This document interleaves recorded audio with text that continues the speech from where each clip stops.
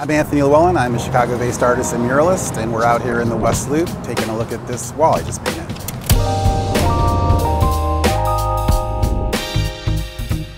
I've been doing this for a long time. Probably started when I was about 16 or 17. I mean, it's evolved into a few different forms. So my aesthetic is sort of inspired by street art and graffiti, which is my background.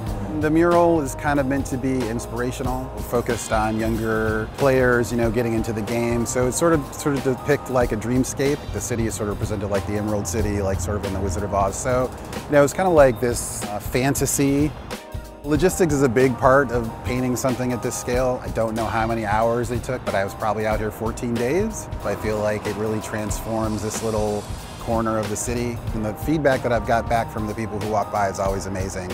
I'm Anthony Lewellen, Chicago-based artist and muralist, and if you're here in the West Loop at Lake and Des Plaines, definitely come out checking this wall.